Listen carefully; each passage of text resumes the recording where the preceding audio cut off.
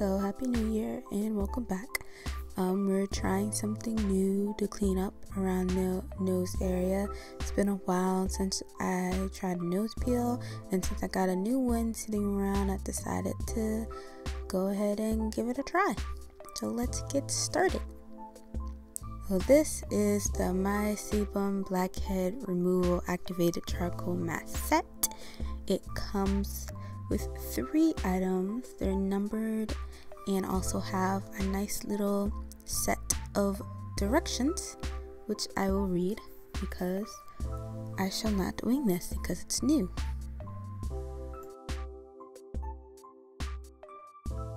So step 1 is the deep pore sebum softener.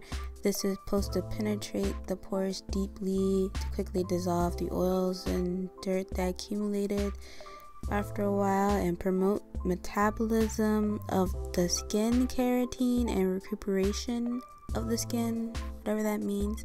So I just drip it on places that I'm going to put the mask on later, and then I'm supposed to rub it in for like 5 minutes. 5 minutes of rubbing it in. So step 2 is you gotta open up them pores.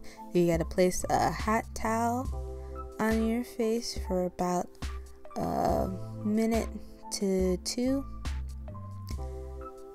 And I'm just trying to find the best way to cover all the areas that I'm going to put the mask on.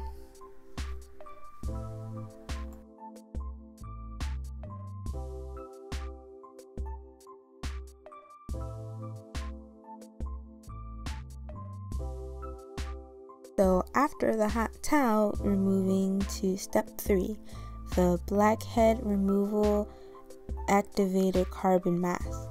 The natural active bamboo charcoal that provides superior absorption capability helps control oil secretion of the skin to bring you a more translucent, glossy skin, because we're all about that glass skin life.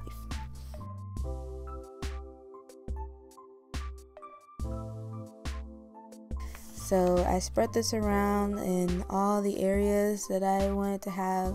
So obviously the nose and then the chin area, mustache. So the direction says to leave it on until it's dry. But I just put it on for 15 minutes. And then after that 15 minutes, ended up still not being dry. So we waited for like 30 minutes. So after those 30 minutes, time to peel it off, which it wasn't that bad until it gets to go up farther where the skin is more sensitive, and I have a very, very low pain tolerance, and you can see me struggling with trying to peel this off because it hurt a lot.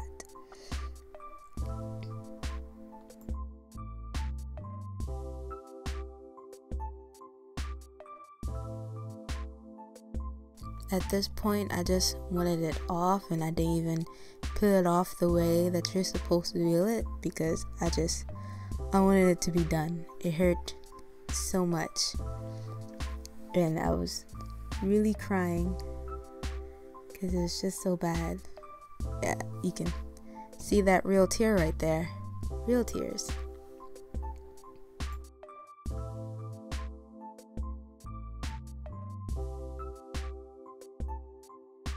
So here's a close-up of the nose peel after peeling it off and seeing all the gunk that came out of my nose. And I just used this toner for like a cleanup to get the rest of the mask off my face. So the last step is the skin clarifying pore treatment essence. This provides a deep moisture hydration to the skin with a pore minimizing effect. This is supposed to restore the skin elasticity for a better, fuller, and more radiant skin. So you just put it on and you rub it in the areas to where you use the mask. So me, the T-zone, and the chin and mustache and whatnot. And ta-da, we're done. So, oh my god, I would rather not do that again. Like, it did a really good job, but at what cost? I don't know if I'll stick to that or get something less painful, most likely something less painful. So would you give it a try? Is there anything else that I should try? Let me know down in the comments. I'll see you later. Bye.